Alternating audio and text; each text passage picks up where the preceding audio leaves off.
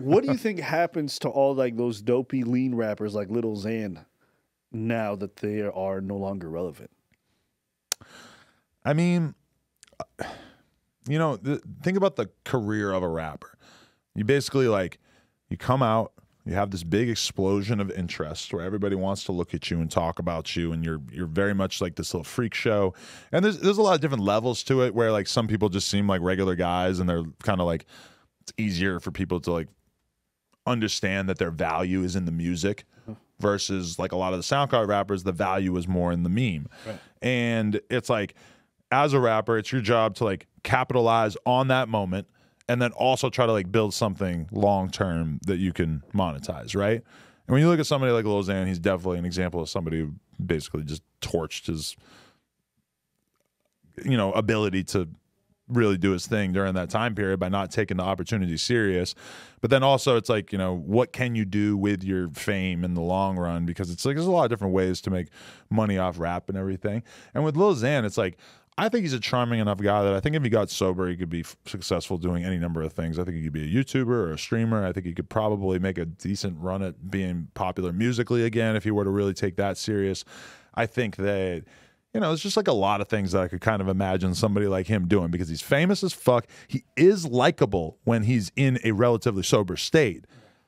But, you know, is he going to take his life seriously enough to even pursue any of these like hypothetical opportunities? I mean, he hasn't really shown that to me for sure. And, you know, like people like Lil Pump, like he recently did an interview and he hates me now. He's mad at me or whatever because I guess I said something on the podcast that made it sound like I thought he fell off or whatever, which, you know, sorry.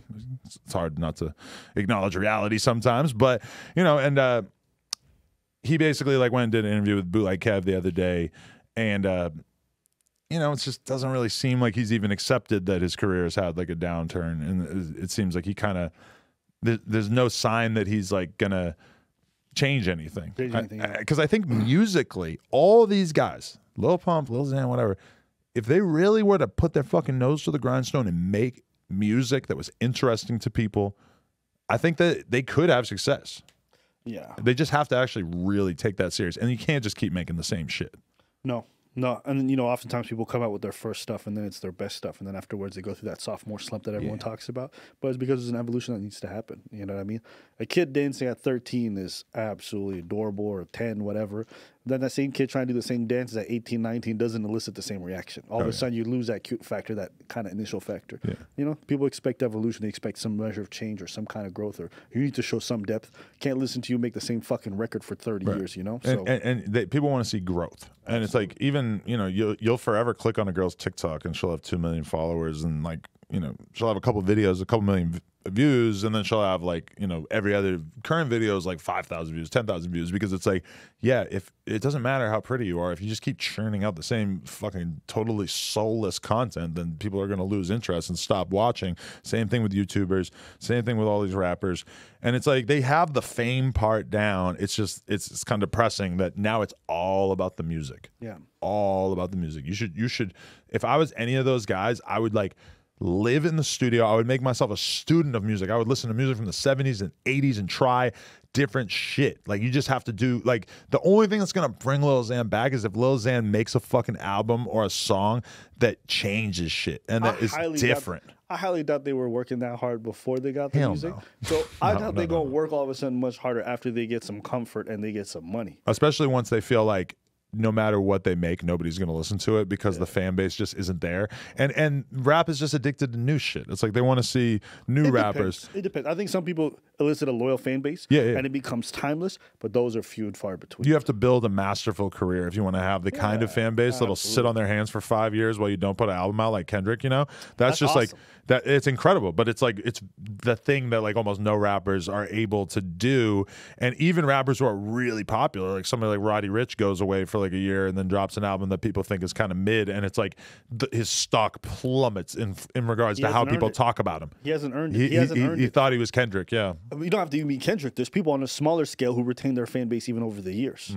You know what I'm saying? Like, I'm pretty confident that, like, take Immortal Technique, if he came out with a new album at some point, a lot of his old fan base will jump on all over that because he's he's earned that from them over time. Because he has a diehard fan base in the same way that a Danny Brown has a diehard fan base, in the same way that a Currency has that. But they've worked for it. The highs of their career realistically have not been that high, but they've managed to like have this real ass fan base that'll support them long term. And that's the thing that a lot of these SoundCloud rappers 100% did not do, is that they just lost the connection with their community, which understandably, because a lot of those people just straight up move on. You know, like their favorite rapper when they were 14 is just not their favorite rapper 4 years later. Whereas your favorite rapper when you're 20 might actually be one of your favorite rappers when you're 30. Like when you're 18, 19, 20, that era of your fandom tends to be the part that gets crystallized long term, you know? Have you ever interviewed somebody who made it big and then lost kind of everything afterwards and now is like working a regular life? All the time, yeah. Really? Oh, yeah. You've interviewed that person?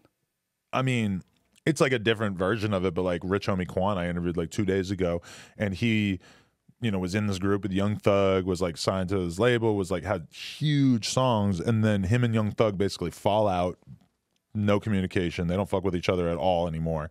And then around the same time, his career got kind of stalled out because he was in this bad label deal. He's trying to get out of the label deal, so he can't drop music for like 2-3 years. Yeah.